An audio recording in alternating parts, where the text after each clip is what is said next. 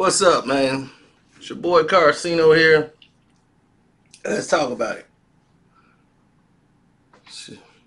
Captain Jack, Stephen Jackson. Let's talk about what Captain Jack did. Now, a few hours ago, Captain Jack decided the best way to do this was to do it all the way.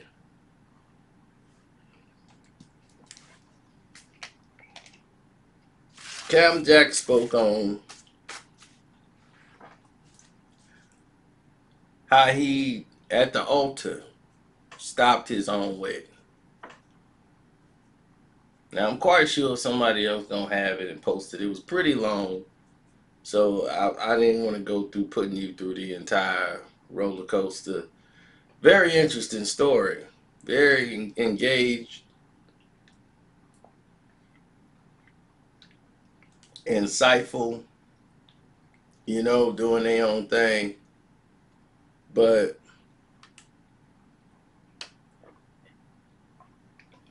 he said some other stuff on there too. I don't think it was directed at me.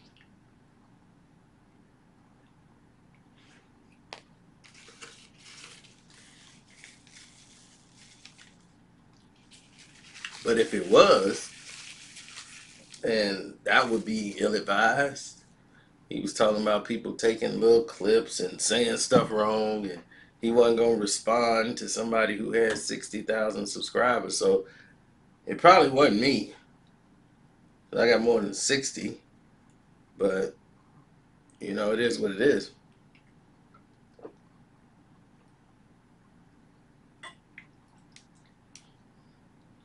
I never been into for the numbers game. I did more views when I had less.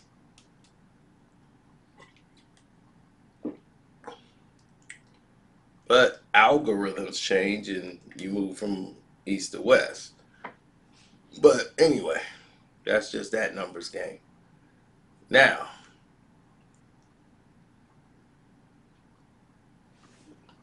let's talk about it.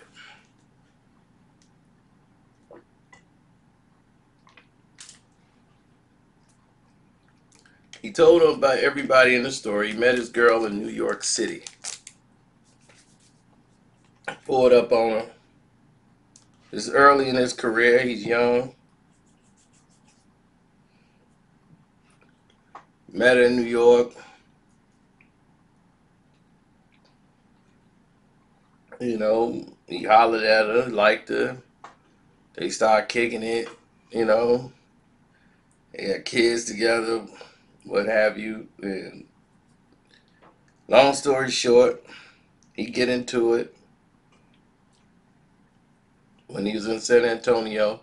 One of the reasons he's out of there the first time was the fact of the players' wives. They didn't like her, and they kept worrying, man, this girl ain't right for you, and and he, man, you can't tell me, about who my personal life and this and that. And so he ended up, not coming back to the Spurs based off all the stuff that was in activity, the NBA wives, not feeling her. So, and I told y'all that's like a gang. And that's funny that he mentioned that because I was just bringing that up, and I told y'all it's NBA. These wives clubs is they did Vanessa Bryant dirty. And I told you I was gonna do a video on that, and he ended up bringing that up about what happened to his girl. So now that's something else added to the fire. Just another one of the stories of many that goes on in the NBA Wives Club. Now,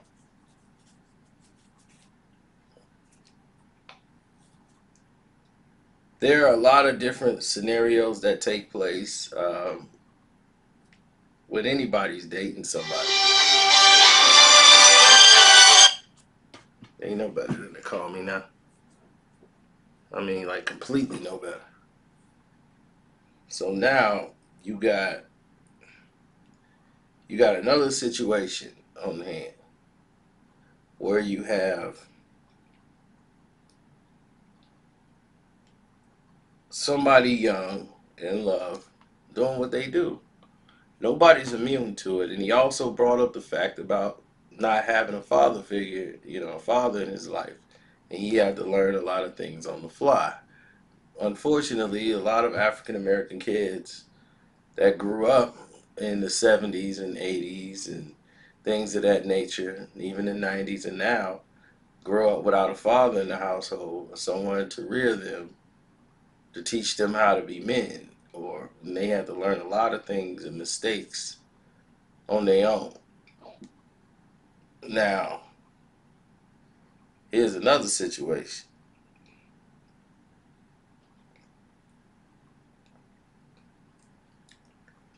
Going back to it, you know, I think he's playing in, I don't know if he's playing in Indiana or where he was playing it at the time, but they were getting married in Houston. He's from Port Arthur, Texas.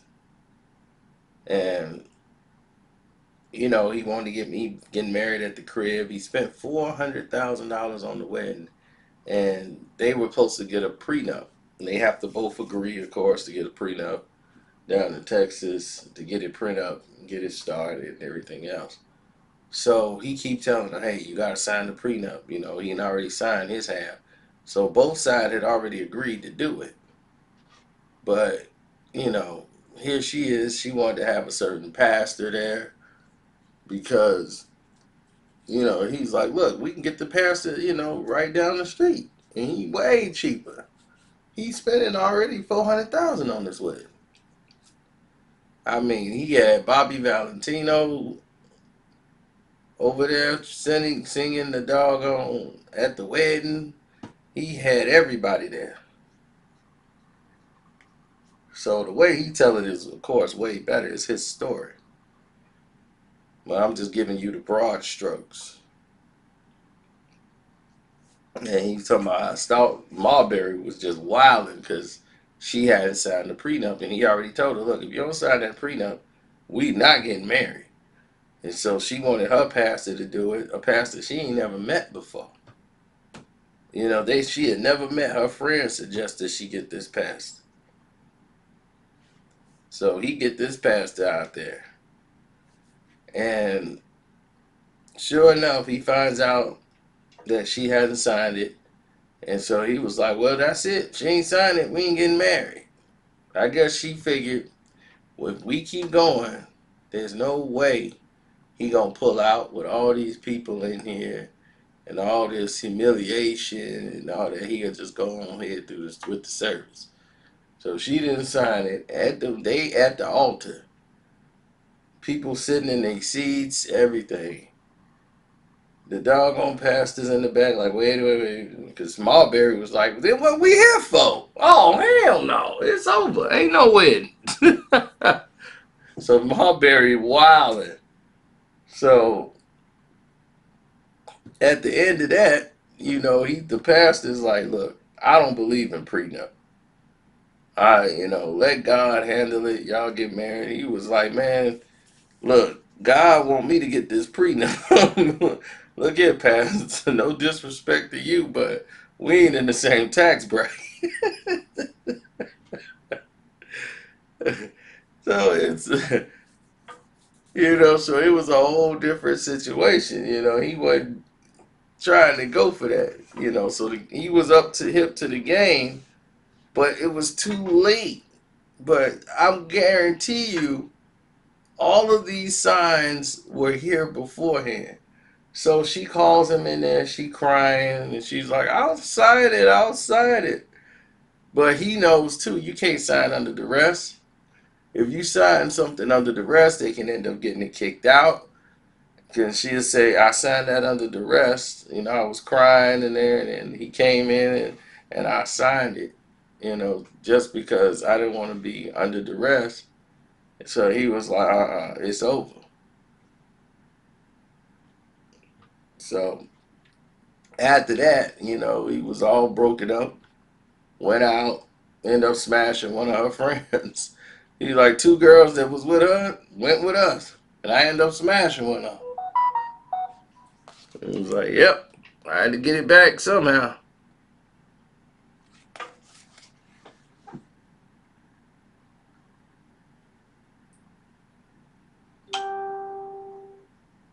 So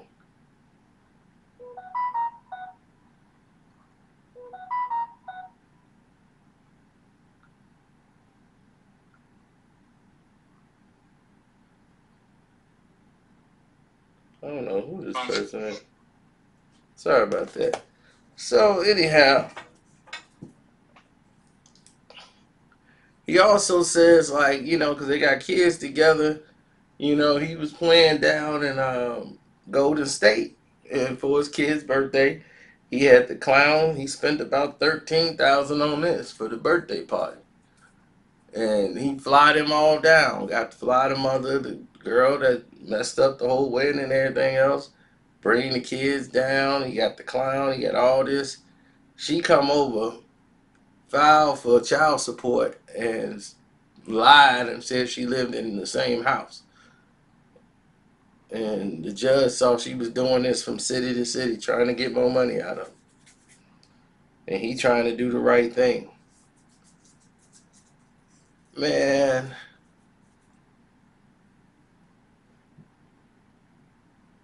I'm telling you.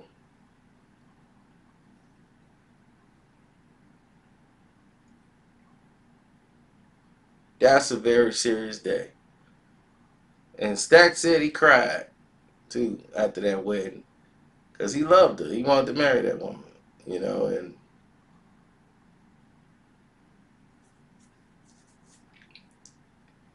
he was found himself to be a victim of somebody who didn't appreciate him. She just saw this guy is just won an NBA championship. He got money finna come in, and she saw him only as a check. Now, I'm quite sure the signs were there, but sometimes you gotta look at your own faults. And I'm not saying I'm perfect, but I think we play a huge factor in a lot of these decisions because as he's telling the story, I'm sitting there saying to myself, you didn't see this coming? Like, who waits to the day of the wedding and don't have a prenup signed and still going along with getting it set up? I mean, like, if you don't sign this thing by the end of this week, I'm not even proceeding further. What the heck could be stopping you from signing it?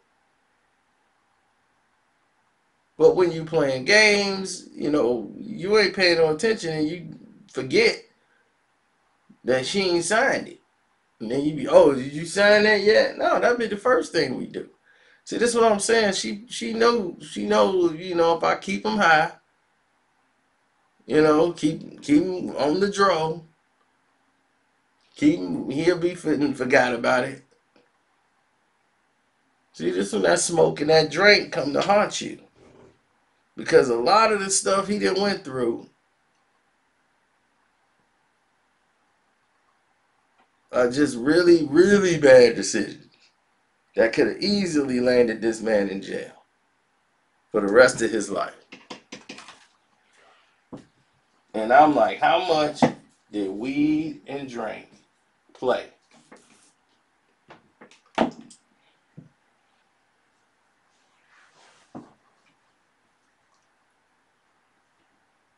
How much did weed and drink play in that scenario?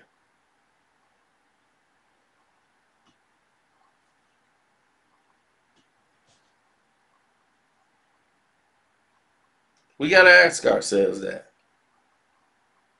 And maybe one day, we'll get an answer. So he could say, I took his story, chopped it up, and did all this and that. I don't know if he's talking, who he was talking about. But anyhow,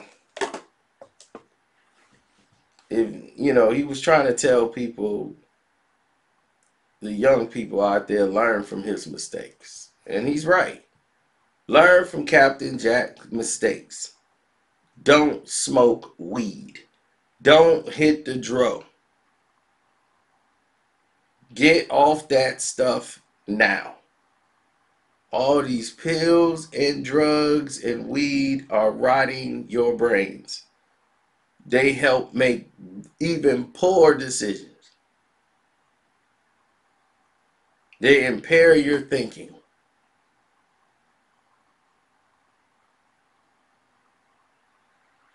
So that's all I got to say on that. To everybody out there who's been supporting the page and hitting up the Cash App, I appreciate that. Carcino's the name. Yeah, we're going through some rough times. Everybody is, man. We all feeling the crunch. Some worse than others. But, people helping each other. That's all that matters, man.